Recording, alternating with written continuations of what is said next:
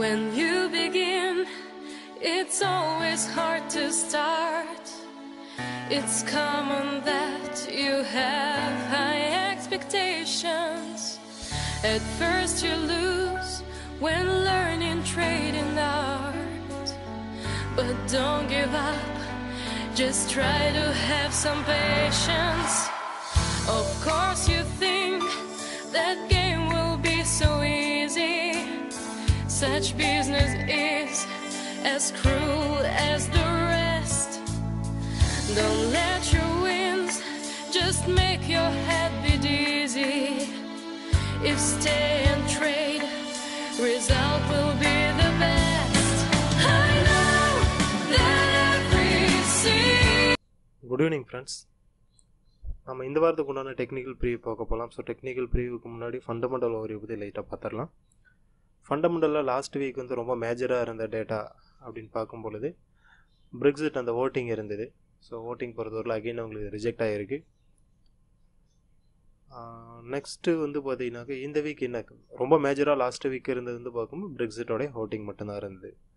அதுக்கடுத்து இந்த வாரம் ரொம்ப ஹாட் நியூஸாக இருக்கக்கூடிய டேட்டான்னு பார்க்கும்பொழுது ஆஸ்திரேலியாவுடைய ரேட் ஸ்டேட்மெண்ட் இருக்குது. அதுக்கு அடுத்தது எப்போதும் அசுசல் வரக்கூடிய ஃபஸ்ட்டு ஃப்ரைடே, மந்தோடைய ஃபஸ்ட்டு ஃப்ரைடே வரக்கூடிய இந்த வாரம் ஃப்ரைடே என்எஃப்பி டேட்டா இருக்குது. ஸோ அது ரெண்டும் கொஞ்சம் மேஜராக இருக்கும். ஒரு மார்க்கெட்டில் வந்து பார்த்திங்கன்னா ஒரு 100லேருந்து 150 இப்போ மார்க்கெட் உங்களை மூவ் பண்ணுறதுக்கான ஒரு டேட்டாஸ். ஃபண்டமெண்டல் பொறுத்தவரை இந்த வாரம் இது ரெண்டும் ஒரு ரொம்ப மேஜர். அதில் பிரிக்ஸிட் ரிலேட்டடாக வந்து பார்த்தீங்கன்னா பவுண்டுக்கு வேறு ஏதாவது டேட்டாஸ் அப்போக்கப்போ வந்துட்டு போயிட்டு இருக்கிறதுக்கான வாய்ப்புகள் நிறைய இருக்குது. சரி ஆக்சுவலாக நெக்ஸ்ட்டு நம்ம வந்து டெக்னிக்கல் ப்ரிவியூ பார்க்க போகலாம். டெக்னிக்கல் ப்ரிவியூவில் நம்ம ஃபஸ்ட்டு பார்க்க போகிறது EURUSD. EURUSD நம்ம கடந்த வாரம் இங்கேருந்து சொல்லியிருந்தோம். ஸோ இங்கேருந்து வந்து பார்த்தீங்கன்னா மார்க்கெட் பை ஆகிறதுக்கு வாய்ப்பு நிறைய இருக்குது. இந்த ஒரு ரெசிஸ்டன்ஸை பிரேக் அவுட் ஆகிட்டு உங்களுக்கு டவுன் ட்ரெண்ட்லேருந்து அப் ட்ரெண்ட் மாற வாய்ப்பு இருக்குதுன்னு சொல்லியிருந்தோம். நான் லாஸ்ட் வீக் பொறுத்தவரை நம்ம ப்ரெடிக்ட் பண்ண மாதிரி ஃபஸ்ட்டு ஒரு நாள் உங்களுக்கு மார்க்கெட் மேலே போனது, மேலே போயிட்டு திரும்ப ஒரு எண்ட் ஆஃப் த வீக்கை பொறுத்தவரையிலும் ஒரு ஃபியூ பிப்ஸ் உங்களுக்கு வந்து பார்த்திங்கன்னா டவுன் சைடில் தான் உங்களுக்கு க்ளோஸ் ஆகிருக்கு. நம்ம முன்னாடி சொல்லிகிட்டு இருக்கிறத போல் இந்த ரெசிஸ்டன்ஸ் இன்னும் மார்க்கெட்லேருந்து பிரேக் அவுட் ஆகலை.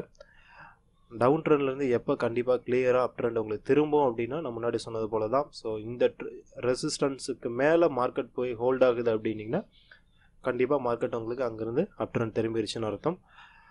சரி, இப்போ மார்க்கெட் டவுன் ஆகிட்டு இருக்கு, இந்த இடத்துல போய் செல் பண்ணலாமா, இல்லை ஆல்ரெடி நான் வந்து பை பண்ணி வச்சுருக்கேன், என்ன பண்ணலாம் அப்படின்னு பார்க்கும்பொழுது கண்டிப்பாக EURUSD பொறுத்தவரையிலும் செல் பண்ண ட்ரை பண்ணிடாதீங்க. ஆல்ரெடி பை பண்ணுங்க, அப்படியே தாராளமாக ஹோல்டு பண்ணுங்கள். உங்களுக்கு வந்து ஸ்டாப் லாஸ் சொல்லியிருப்போம். ஸோ ப்ரீவியஸில் தான் ஸ்டாப் லாஸ், தாராளமாக அப்படியே ஹோல்டு பண்ணுங்கள். நியூவாக ட்ரேட் பண்ணக்கூடியவங்களும் ஒரு சின்ன ஒரு ரிவர்சல் ஃபார்மேஷன் உங்களுக்கு கிடைச்சதும் தாராளமாக நீங்கள் பை பண்ணலாம். பை பண்ணிட்டு சேம் இதே ஸ்டாப் லாஸ் வந்து தான் நீங்கள் மெயின்டைன் பண்ணிட்டு ஹோல்டு பண்ண முடியும். நம்ம அடுத்ததாக பார்க்க போகிறது GBP. ஸோ GBPயும் இதே மாதிரி தான் நம்ம முன்னாடி சொல்லிகிட்டு இருக்கோம். ஸோ GBP பொறுத்த வரைக்கும் முடிஞ்ச வரைக்கும் ட்ரேட் பண்ணாதீங்க. அப்படியே ட்ரேட் பண்ணாலும் மினிமம் வால்யூமில் ட்ரேட் பண்ண சொல்லிகிட்டு இருக்கோம். GBP பொறுத்தவரையிலும் அதே மாதிரி லோ வரும்போதெல்லாம் நீங்கள் தாராளமாக பை பண்ணலாம். ஸோ இப்போவும் அதே மாதிரி தான் வந்து பார்த்திங்கனாக்கா இதுதான் லோவான்னு சொல்லிட்டு நம்ம சொல்ல முடியாது. பட் ஆல்மோஸ்ட் பிரெக்சிட் வந்து ஒரு நெருங்கிருச்சு, அதோட டெட் நெருங்கிருச்சு அப்படிங்கும் பொழுது அன்வான்டான ஸ்டேட்மெண்ட்ஸ் ஏதாவது டெய்லி வந்துட்டு இருக்கிறதுக்கான வாய்ப்புகள் இருக்குது. ஸோ ஒரு சில டெசிஷன்ஸ் ஏதாவது வந்து பார்த்திங்கன்னா பாசிட்டிவாக இல்லை நெகட்டிவாக வந்துட்டு இருக்க வாய்ப்பு இருக்குது. ஸோ அதனால் ஹையர் வாலடைல் இருக்கும் மார்க்கெட்டை பொறுத்தவரையிலும். அதனால் வந்து பார்த்திங்கன்னா GBP USD பொறுத்தவரையும் ஒரு நியூ லோ ஃபார்ம் ஆகும், தாராளமாக பை பண்ணுங்கள். பை பண்ணிட்டு நியர்பை ரேஞ்சை வந்து ஸ்டாப் லாஸாக மெயின்டைன் பண்ணுங்க. ஸோ GBP USD பொறுத்தவரையும் செல் மட்டும் பண்ணிட வேண்டாம், லோ வரும்போதெல்லாம் தாராளமாக பை பண்ணலாம்.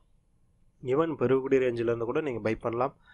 ஒரு ஹையர் லெவலில் ஸ்டாப் லாஸ்னு பார்த்தோம்னா இந்த ஒரு நம்ம முன்னாடி சொல்லிட்டு கூட இந்த ஒரு ரேஞ்சு ப்ரைஸ் ரேஞ்ச் வந்து ஸ்டாப் லாஸாக மெயின்டைன் பண்ணிட்டு பை பண்ணலாம். பை பண்ணால் உங்களோட இனிஷியல் டார்கெட் 1.3177, அடுத்த டார்கெட்னு பார்க்கும்போது 1.3400 வரலும் உங்களுக்கு போகிறதான வாய்ப்புகள் நிறைய இருக்குது. நம்ம அடுத்ததாக பார்க்க போகிறது ஆஸ்திரேலியா USD. ஸோ ஆஸ்திரேலியா USDயும் நம்ம லாஸ்ட் வீக் வந்து பார்த்தீங்கன்னா நல்லா தாராளமாக பை பண்ண சொல்லியிருந்தோம். நியர்பை ஒரு 100 பிப்ஸ் உங்களுக்கு வந்து பார்த்தா மார்க்கெட்டில் பை ஆனது.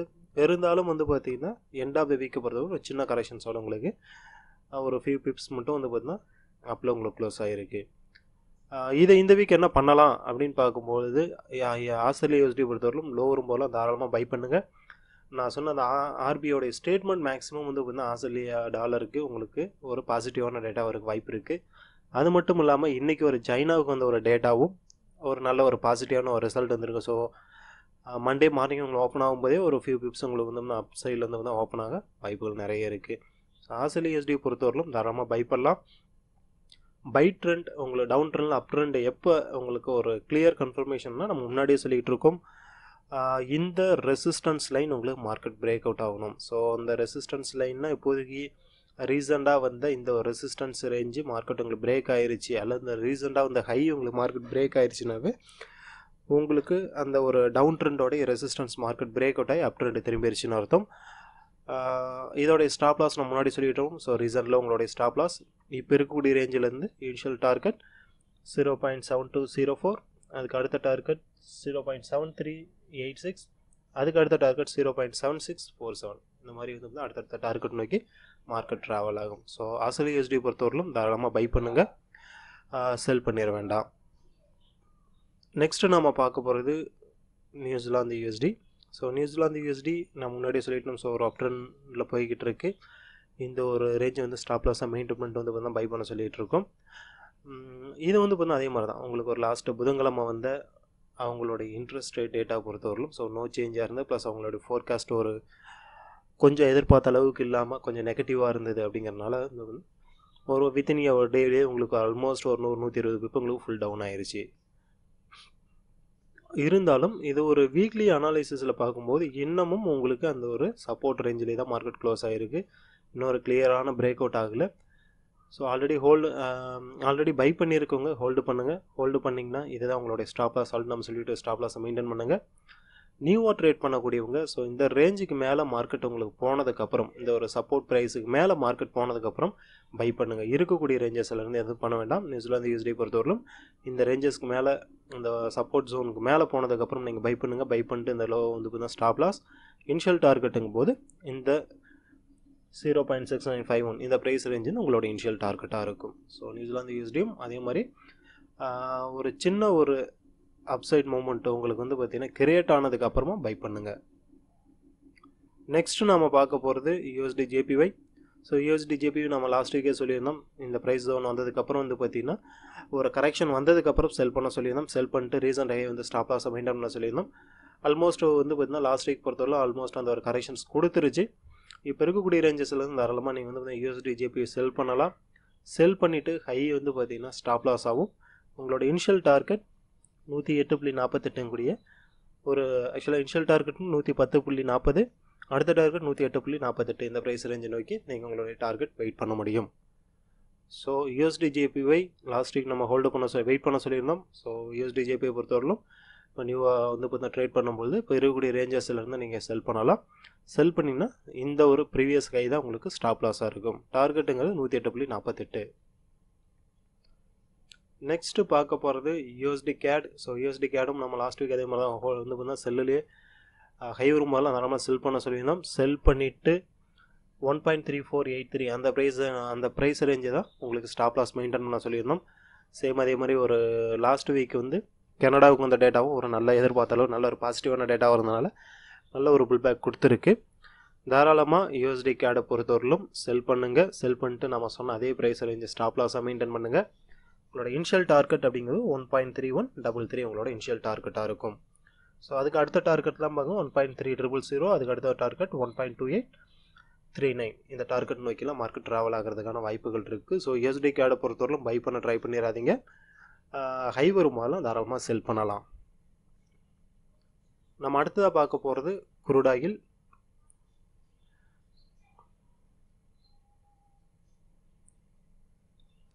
நம்ம அடுத்ததாக பார்க்க போகிறது crude oil. So crude oil பொறுத்தவரையிலும் அதே மாதிரி தான் நம்ம வந்து பார்த்தோம்னா பைலே தாராளமாக ஹோல்டு பண்ண சொல்லியிருக்கோம். லோ வரும்போது அல்லது லோ வரும்போதெல்லாம் பை இன்ட்ராடே பண்ணக்கூடியவங்க லோ வரும்போதெல்லாம் பை பண்ணுங்கள். லாங் டைமில் பண்ணக்கூடியவங்க நாம் சொல்லிகிட்டு இருக்கக்கூடிய $66ங்கிற ப்ரைஸ் ரேஞ்சை வந்து நோக்கி வந்து பார்த்தோம் டார்கெட் வச்சுட்டு நீங்கள் வந்து மெயின்டைன் பண்ண சொல்லிகிட்டு இருக்கோம். அதனால் குரூட் ஆயில் பொறுத்தவரையிலும் இன்ட்ராடே பண்ணக்கூடியவங்க லோ வரும்போதெல்லாம் பை பண்ணலாம். ஸோ இப்போ வந்து பார்த்தீங்கன்னா லாஸ்ட்டு ஒரு ஃபியூ டேஸாக ஒரு வித்தின் ரேஞ்சுக்குள்ளாரையும் மார்க்கெட் ட்ரேட் ஆகிட்டு இருக்குது. ஆல்மோஸ்ட் இப்போ அந்த ரெசிஸ்டன்ஸ் ஜோனில் வந்து பார்த்தீங்கன்னா ட்ரேட் ஆகிட்டு இருக்குது. அது மட்டும் இல்லாமல் நீங்கள் இந்த ஒரு அப் ட்ரெண்டோடைய சேனல்லையும் போட்டு பார்க்கும்போது ஆல்மோஸ்ட் இப்போ ரெசிஸ்டன்ஸ் ஜோனில் மார்க்கெட் ட்ரேட் ஆகிட்டு இருக்குது.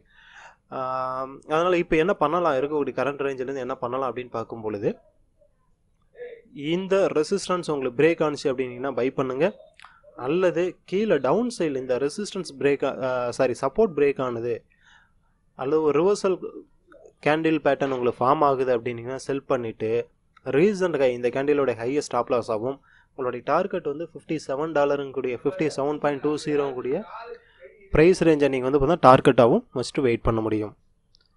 ஸோ க்ரூட் ஆயில் பொறுத்த வரையிலும் ஒரு சின்ன ஒரு ஷார்ட் டைம் உங்களுக்கு வந்து பார்த்திங்கன்னா ஒரு செல்லிங் நடந்துட்டு அதுக்கப்புறம் மார்க்கெட் உங்களுக்கு பை ஆகிறதுக்கான வாய்ப்புகள் இருக்குது. காரணம், இந்த ஒரு அப் ட்ரெண்டோடைய ரெசிஸ்டன்ஸில் மார்க்கெட் உங்களுக்கு இப்போ கரண்டில் ட்ரேட் ஆகிட்டு இருக்குது. ஸோ இந்த ஒரு அப் ட்ரெண்டோடைய ரெசிஸ்டன்ஸ்லேருந்து கீழே இந்த ஒரு சப்போர்ட் சோன் வரையிலும் மார்க்கெட் வந்துட்டு போகிறதுக்கான வாய்ப்புகள் கூட இருக்குது. ஸோ நீங்கள் ஒரு மீடியம் டைமில் ஒரு ஹையர் டார்கெட் வச்சுட்டு நீங்கள் ட்ரேட் பண்ணணும் அப்படின்னு பிளான் பண்ணக்கூடிய ட்ரேடர்ஸ் இந்த ரேஞ்சு வரும்போது பை பண்ணுங்கள். இன்ட்ராடே பண்ணக்கூடியவங்க லோ வரும்போதெல்லாம் தாராளமாக பை பண்ணலாம். அதே போல் இந்த ரெசிஸ்டன்ஸ் ஜோன் வரும்பொழுது செல் பண்ணலாம். நெக்ஸ்ட்டு நம்ம பார்க்க போகிறது கோல்டு. ஸோ கோல்டு நம்ம முன்னாடியே சொல்லியிருந்தோம், $1225 கூடிய டாலர் அந்த ப்ரைஸ் ரேஞ்ச் வரும்போது செல் பண்ண சொல்லியிருந்தோம். எக்ஸாக்டாக நம்மளுடைய அந்த ப்ரைஸ் ரேஞ்சிலேருந்து மார்க்கெட் உங்களுக்கு செல் ஆகிருக்கு. லாஸ்ட் வீக் மட்டும் நம்மளுடைய அந்த இடத்துல என்ட்ரி எடுத்துகிட்டு ஒரு $40 உங்களுக்கு இப்போ டார்கெட் கொடுத்துருச்சு. ஆல்மோஸ்ட் $40 உங்களுக்கு டார்கெட் கொடுத்துருச்சு.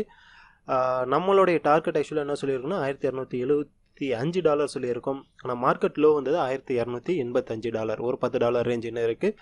அது நெக்ஸ்ட் வீக்கில் வந்து பார்த்தா வரதுக்கான வாய்ப்புகள் இருக்குது. ஸோ நெக்ஸ்ட் வீக் நம்மளுடைய டார்கெட்டுங்கும் போது 1275, அதுக்கடுத்த டார்கெட் 1238. ஸோ கோல்டை பொறுத்த வரையிலும் அதே போல் நீங்கள் இப்பொழுதைக்கு உங்களுடைய ஸ்டாப் லாஸை நீங்கள் சேஞ்ச் பண்ணிக்கலாம். 1325ங்கிறது உங்களுடைய ஸ்டாப் லாஸ் ஆகும். இனிஷியல் டார்கெட் அப்படிங்கிறது 1275, அதுக்கு அடுத்த டார்கெட் 1238. இந்த டாலர் ரேஞ்சை நோக்கி மார்க்கெட் ட்ராவல் ஆகிறதான வாய்ப்புகள் இருக்குது. ஸோ கோல்டு பொறுத்தவரையிலும் ஒரு சின்ன ஹை வரும்போது செல் பண்ணுங்கள். இப்போ அட் ப்ரெசண்ட் வந்து பார்த்தீங்கன்னா நீங்கள் பை பண்ண ட்ரை பண்ண வேண்டாம். நெக்ஸ்ட்டு பார்க்க போகிறது சில்வர். ஸோ சில்வரும் நம்ம வந்து கடந்த வாரம் என்ன சொல்லியிருந்தோம் அப்படின்னாக்கா 16.08 இந்த ப்ரைஸ் ரேஞ்ச் வரும்போது செல் பண்ண சொல்லியிருந்தோம். பட் அந்தளவுக்கு புல் பேக் கொடுக்கல உங்களுக்கு வந்து சில்வர் பொறுத்தவரையில் அந்தளவுக்கு உங்களுக்கு திரும்ப கரெக்ஷன் கொடுக்கல. அதுக்கு முன்னாடியே உங்களுக்கு வந்து ரிவர்ஸ் ஆயிடுச்சு. நம்ம எதிர்பார்த்தது போல் நம்மளோட ஆக்சுவலாக நம்ம என்ன சொல்லியிருந்தோம், 16.08 இந்த ப்ரைஸ் ரேஞ்ச் வந்துட்டு நம்ம டார்கெட் 15.15 இந்த டார்கெட் வரும்னு சொல்லியிருந்தோம். பட் அந்தளவுக்கு வரல. அதில் ஒரு 50% தான் கரெக்ஷன் வந்தது. கரெக்ஷன் வந்துட்டு திரும்ப உங்களுக்கு நம்மளுடைய இனிஷியல் டார்கெட் ரீச் ஆயிருச்சு. இப்போ சில்வர் கரண்டில் என்ன பண்ணலாம் அப்படின்னீங்கன்னா, இந்த ரீசெண்டாக வந்து இந்த ஒரு ஹை ப்ரைஸ் ரேஞ்சை ஸ்டாப் லாஸாக மெயின்டைன் பண்ணிவிட்டு நீங்கள் செல் பண்ணுங்கள். செல் பண்ணிங்கன்னா உங்களுடைய டார்கெட் $14. மேலே ஸ்டாப் லாஸ் அப்படிங்கும் பொழுது உங்களுக்கு என்ன ப்ரைஸ் வருதுன்னா 15.65 கூடிய ப்ரைஸ் ரேஞ்ச் உங்களுக்கு ஸ்டாப் லாஸ் ஆகும். கீழே $14 அப்படிங்கிறது உங்களுக்கு டார்கெட்டாகவும் இருக்கும். ஸோ சில்வர் பொறுத்த வரைக்கும் இதை நீங்கள் மெயின்டைன் பண்ணிக்கலாம். கோல்டு அண்ட் சில்வர் பொறுத்த வரையிலும் நீங்கள் இப்போ கரண்டில் பை பண்ண ட்ரை பண்ண வேண்டாம். ஹை வரும்போதெல்லாம் செல் பண்ணுங்கள்.